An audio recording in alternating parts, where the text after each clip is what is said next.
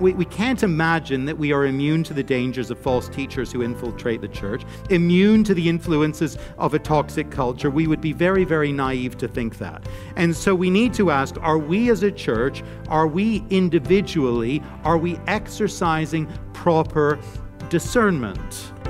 Welcome to Encounter the Truth with Jonathan Griffiths. Today we're continuing a message that we began last time from the book of Titus, where we began to look at the dangers all around us. And Jonathan, as you said, one of the things that we need to do, both as a church and as individuals, is to make sure that we're exercising proper discernment. But how would we actually know if we are? Well, I think if we ask the Apostle Paul that question, he would begin his answer by saying, you need to know the truth which is set down in the Scriptures. So if you want to be able to discern truth from error, legitimate, authentic Christian teaching from falsehood, and there's plenty of falsehood around the place, of course, you need to know the Bible, because God has given us his word that we might know him and know truth. I think that's the starting place. But I think if we allowed Paul to continue, as he does in the letter to Titus, what he will also highlight for us is the importance of being part of a church where there is a godly and discerning leadership and eldership. And if we're just go-it-alone Christians trying to find our way in the world, we are vulnerable. We need to be part of a church where there is faithful teaching and godly leadership. And that's a protection for us. That's God's design for the believer. Well, join us in God's Word as we look at this further. We're in the book of Titus, as you just heard. Verses 10 through 16 of chapter 1 is where we're going to be camping out today. So join us there as we continue Dangers All Around. Here is Jonathan. These people who Paul says are insubordinate, they are empty talkers and deceivers. They have, if you like, kind of the gift of the gab.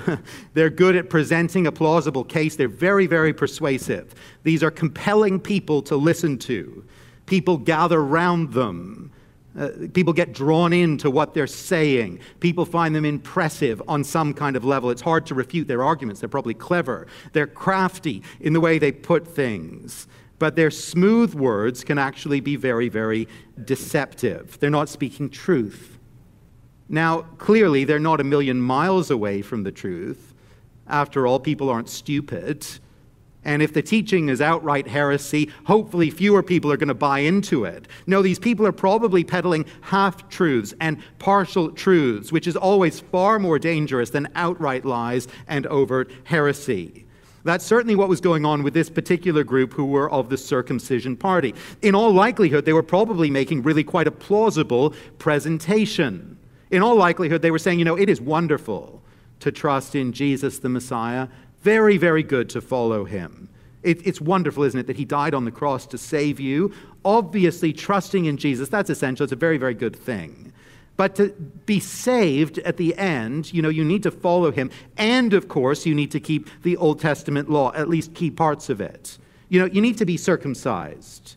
You need to keep the purity laws, maybe the dietary laws. There's a little list here. I've got a little list for you of things you need to do if you're ultimately going to be saved at the final day. Trust in Jesus and do these things, get circumcised, and you will be saved. It starts out sounding okay, but it ends up denying the gospel.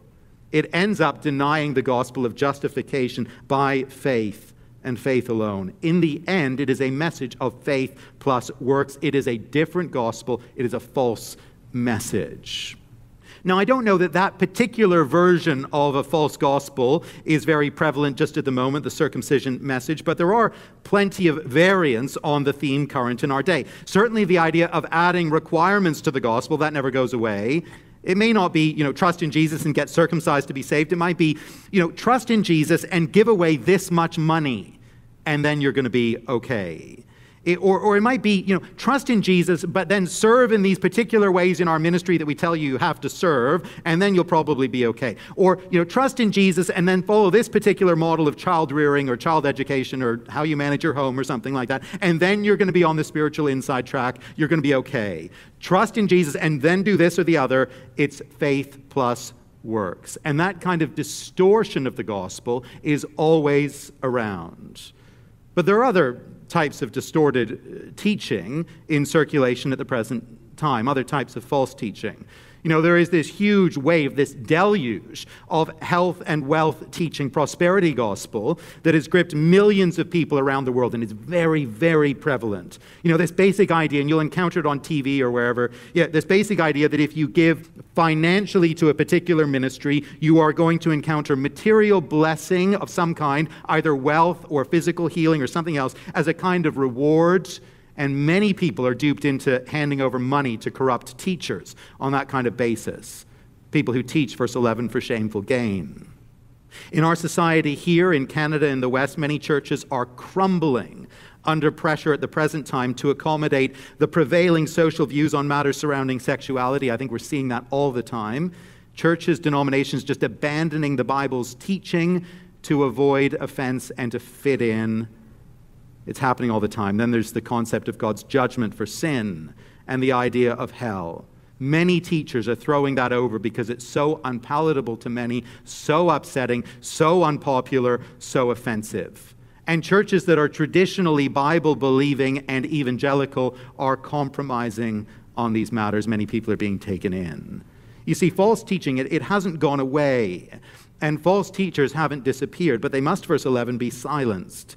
And that takes us back then to the godly elders of character and conviction that we thought about last time. These elders need to be ready to take active steps to protect the church, to silence these ungodly influencers.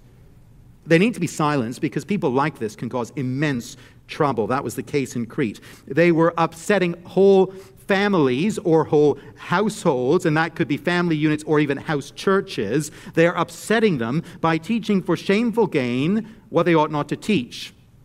Now, that shameful gain could be the gain of money, as we spoke about just a moment ago, or it could be the promotion of another self-serving agenda, boosting their own personal reputation, flattering their ego by building a following, a kind of narcissism, or it could be about sowing discord, driving a wedge through the fellowship, seeking to break off a faction. Whatever the agenda is, whatever the shameful gain, it is shameful. And the elders need to be on the lookout. They need to be ready to do that unpopular, painful work of silencing such people, putting a stop to their activity, and that takes courage, doesn't it? But how very, very necessary that is. Now, we might at this point pause and just ask why. Why this obsessive concern with sound teaching and with shutting down the false teaching? Why not just leave it be and let people form their own opinions and kind of self-regulate in this? You might be actually listening in here as someone who is not a Christian. You're just trying to figure things out, get a sense of what it is we're about here. And perhaps you're slightly rolling your eyes at the thought of these Bible people getting so upset at the thought of some alternative ideas doing the rounds. Why not just live and let live? I mean, come on, relax a little bit here. Well, the reason this matters, the reason Paul cares, and the reason we care, it's simply this. False teaching is deception, verse 10. False teaching upsets people in their faith, verse 11. Whole households, whole house churches are being upset here, being disturbed in the foundations of their faith. And Paul knows, and we know, that nothing matters more than a person's faith in Jesus Christ. There's nothing more precious. The very best thing we can do for anyone is to help them trust in Jesus and find life in his name, life eternal. And the worst thing we could ever do to harm someone is to disturb a believer's faith in Jesus or to allow someone else to disturb it. Eternity rests on true gospel faith. This isn't, about personal preference or a kind of lifestyle choice. This is about heaven and hell. This is about eternal gain and eternal loss. This is about joy, and this is about suffering. It is about life, and it's about death. Nothing matters more than this. And so Paul says, going back to the false, ungodly teachers, these insubordinate people, such people must be silenced. The church is at risk from ungodly false teachers. It's at risk next from a toxic culture, and that's verse 12. One of the Cretans, a prophet of their own, said, Cretans are always liars, evil beasts, lazy gluttons. This testimony is true. Cities and communities do develop their own character and their own reputation over time, and some generate a bad name for themselves that they find hard to shake. The evangelist Billy Graham once famously likened the city of New York to Sodom and Gomorrah, I think that's probably back in the 1950s, expressing his hesitation to attempt evangelistic meetings in such a tough environment. Las Vegas, it's almost universally known, isn't it, as Sin City, and the validity of the name is rarely disputed even by those who enjoy visiting there. In the ancient world, the island of Crete was notorious for its low standards of ethics and of conduct. A source from the 3rd century BC says this, and I quote, "Cretans are thieves from way back, pirates. They never think along legal lines." In fact, in the ancient world, the word Cretanize meant to lie. It was a kind of shorthand, a colloquial term for lying. If you acted like a Cretan, it meant to be dishonest. And of course, then there is the prophetic saying that Paul quotes here in the passage, which evidently originates with a man named Epimenides from the 6th or 7th century BC. It affirms just how bad the island's reputation had been and for how very long it had been bad. Now, this was the culture into which this young church was planted. This was the world in which these young believers were living and developing. It was just normal to lie and to deceive. You couldn't expect for sellers in the marketplace to use accurate weights and measures. It was all slanted. You couldn't anticipate a person in business to actually keep their word. You would always be on guard for fraud, for swindling, for being taken for a bit of a ride. It was a culture of lies. It was a culture marked by evil and beastly behavior, not dignity of conduct, respect for persons, civility, order. I guess it was probably fairly common to see drunks in the street, to observe people overindulging in food, practicing gluttony with little embarrassment. And all that was acceptable, all that was seen as normal. That was the culture in which these young believers were learning what it meant to follow Christ, and it was toxic. It was the spiritual equivalent of trying to raise a family in a town where the water supply was poisoned, or a town where a nuclear disaster had contaminated the ground. The environment itself was toxic to spiritual health and vitality. Now, Crete was notorious, but it was hardly unique. We actually see elements of all these things in our culture today: lying, dishonesty. We all know that we have to watch our back in the marketplace. We all know we have to be on the lookout in transactions and relationships. It's so easy to be deceived and defrauded. We're now entirely accustomed, aren't we, to picking up the telephone and expecting that the caller on the other end will be there to deceive us, to swindle us. Phone scams are so common that many of us are just cutting the phone line altogether. A landline is now more of a headache than it's worth.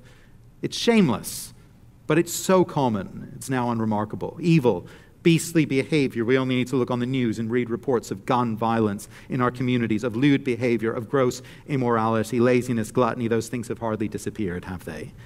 Crete was a toxic culture, and in many ways ours is too. I don't think I need to do too much work to convince you of that. I think we know. A little while ago, a picture did the round in media and online of a copperhead snake, a venomous pit viper, that was lying atop a bed of dry leaves. And the brown pattern of the snake's skin and the leaves, the color and the pattern blended so perfectly that the snake was nearly impossible to spot. You could stare at the picture for quite a long time and not see the snake at all. But of course, its blending with its surroundings didn't make it any less dangerous. In fact, you were more likely to tread on it and be bitten by it because it blended in so well. The cultural backdrop of Crete was of such a murky color that these false teachers blended right in. The snakes in the grass were practically invisible. And the church wasn't ready to spot them. Probably the church was far too much like the culture too. It was blending. And so the danger was very, very real. And the danger, I think, remains just the same today. A toxic culture, a murky background, a church at risk. This is Encounter the Truth with Jonathan Griffiths. Glad you've tuned in today. We're going to pause right here, but we're going to get back to this message, Dangers All Around, in just a moment as we continue our series, Transformed by Truth. Well, I want to let you know just briefly that Encounter the Truth is a listener-supported broadcast. We're able to keep this program on this station because of your generosity.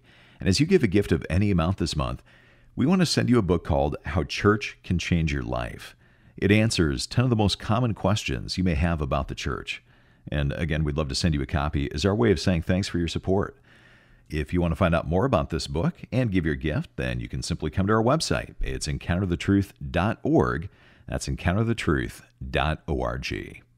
Well, let's get back to the message. Again, here is Jonathan.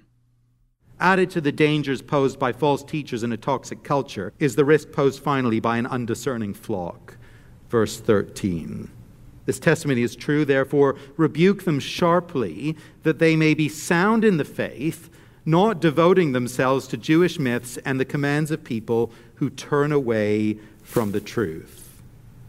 Here Paul seems to be turning his attention to people within the church who are listening to the false teachers, listening to their myths and their erroneous commands, and he tells Titus how to handle the situation. He is to rebuke them sharply. The present situation doesn't call for a gentle and a measured word of response. It actually calls for a sharp rebuke. And at this point we kind of say, hey now, Paul, that's not very pastoral. We want soft words and gentle speech. We want, an arm around the shoulder, kind encouragement, affirmation, comfort even. But a sharp rebuke, that's not what we're really looking for, Paul. But Paul insists this is exactly what's needed. And here's why. Some within the church family are actually listening to these false teachers. To people, verse 14, who have turned away from the truth. They are influenced enough by the culture that they don't recognize the ungodly teachers for who they actually are. They don't see what's really going on here. They haven't noticed the unpleasant behavior. They haven't recognized the false teaching. They have been thoroughly undiscerning. And Paul has very, very good reason to be concerned. He sees that what is at stake, verse 13, is the very faith of the flock. He wants them, his longing for them is that they should be sound in the faith, not following the teaching of those who turn away from the truth, verse 14. He cares about this because the end result of following false teaching is spiritual ruin. And here I think Paul has in view the false teachers and all who follow them. Look where this leads in verse 15. To the pure, all things are pure, but to the defiled and unbelieving, nothing is pure. But both their minds and consciences are defiled. Paul has in mind here the particular heresy of the circumcision party. They dealt, as you remember, in Old Testament law, and the idea that certain things under the law were either pure or impure on a kind of ceremonial level. And he's saying that those who have been made truly pure by the gospel of Jesus Christ, they don't need to worry now about which foods or objects are ceremonially pure or impure according to religious law. No, all of that is kind of out the window now because of Jesus and his fulfillment of the law. It's all been fulfilled through Jesus' life, death, and resurrection. The Christian is now free of all that. But if you buy into the myths of the false teachers, suddenly you're in the trap of worrying about these things again because you don't have the freedom of the gospel. The freedom of knowing that Jesus has made you clean by his blood. He's set you free through his death. People who have bought into the lie have defiled minds and consciences now because they've rejected the only message that will make them truly clean, the message of the gospel. And so comes this terrible verdict, and it's quite arresting, verse 16.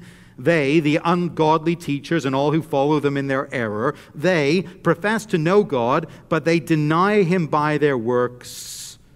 They are detestable, disobedient, unfit for any good work. Ungodly false teachers who peddle lies from bad motives, the people who kind of undiscerningly follow them, they close the door on the gospel, they deny God by their behavior, and they demonstrate that they do not truly belong to him. And at this point, Paul, he just doesn't hold back. He doesn't say, teachers like this and their followers, they're sadly a little bit misdirected, a little, misguided. Regrettably, they are slightly confused. No, that's not what he says. Claiming to know God, but turning away from him in life and in doctrine, this is an ugly thing. Teachers like this and the disciples are detestable, disobedient, and that takes us back to the essence of sin once more. This is an ugly insubordination. They are unfit for any good work. There's not a kind of middle ground here where we find, a quiet role in the church for people like this. Perhaps, a lower profile role, but we just smooth it all over. We take them perhaps out of teaching Sunday school and we get them to help with some administration in the back office. Oh, no, there's not a way to sugarcoat this. Gospel denial by doctrine and life, it renders teacher and disciple alike useless for the work of the gospel. And remember, the stakes are very, very high here. Paul's message, we saw verse 2, it holds out the hope of eternal life. He will tell us later, chapter 2 and verse 11, that the grace of God in Jesus brings salvation to people. This isn't something that we trifle with. The gospel deals with issues of eternal importance, of eternal significance. And so seeing things with this clarity, Paul feels the urgency. This isn't a moment for quiet words, soft speech. This is danger. This is a crisis. This is a time for sharp rebuke. Now, at this point, we've got to kind of stand back and ask some hard questions. We can't imagine that we are immune to the dangers of false teachers who infiltrate the church, immune to the influences of a toxic culture. We would be very, very naive to think that. And so we need to ask, are we as a church, are we individually, are we exercising proper discernment? The discernment that is actually needed and called for. When impressive sounding teaching comes along, when impressive sounding teachers come along, smooth talkers, perhaps teachers who are a little bit kind of edgy, maybe a little unconventional, a little bit rebellious, and they capture our attention. How careful are we being to check their message, to look at their lives? You see, the sobering thing is that the people at Crete had Paul's agent there. They had Titus in their midst. They had the apostolic message from the apostolic agent. But they were drawn, many of them, to the false teachers instead. That's the shock here in the passage. They were ready to obey the commands, Paul tells us, of the infiltrators. It seems absurd, but it was actually happening. Are we checking what we are hearing against the apostolic message? Let me ask you, are you careful about the teaching you consume online, on radio, on TV, on podcasts? Do you give careful consideration to it to see if the speaker is of good reputation, of good character from all you know, if the message lines up with apostolic truth? The main protection Paul wanted to set up at Crete was a godly eldership. You remember that from last week, who could shield the church from teaching like this. And so our greatest protection in these things is to be part of a church with a godly eldership. And let me ask, is that your particular situation? Or are you kind of floating, maybe visiting, listening in as a kind of sole agent, flitting from teacher to teacher, from church to church? Be careful if that's what you're doing. Because the leadership structure of elders in the local church is there for your protection.